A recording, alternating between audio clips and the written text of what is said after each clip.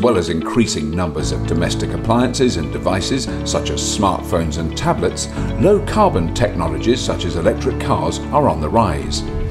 An electric vehicle can more than double the demand on the local electricity network from a home when charging at peak times. Our electricity comes to us via local substations.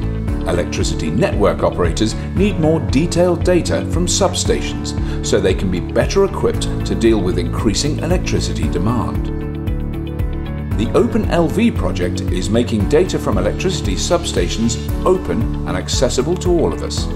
The project will trial an open software platform in substations which will monitor substation performance and electricity demand and can host apps. Apps can be developed to provide different information about what's happening in the substation. The data from the OpenLV project will provide many benefits.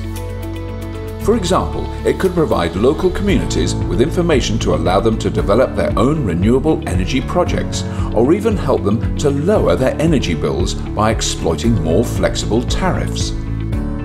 The data will also help electricity network operators to understand more about local energy use, including the growing demand from charging electric vehicles, with the aim of reducing the need for network reinforcement and therefore saving money for customers through reduced network operator costs. The apps that will provide the data from the substations can be developed by anyone, businesses, academics, or communities themselves. The OpenLV project is taking place in Western Power Distribution's licence areas in the Midlands, the South West and South Wales. Communities, companies or academic institutions in these areas are invited to submit ideas for apps that could help to provide useful information. The project could help make Western Power Distribution's networks more flexible and efficient.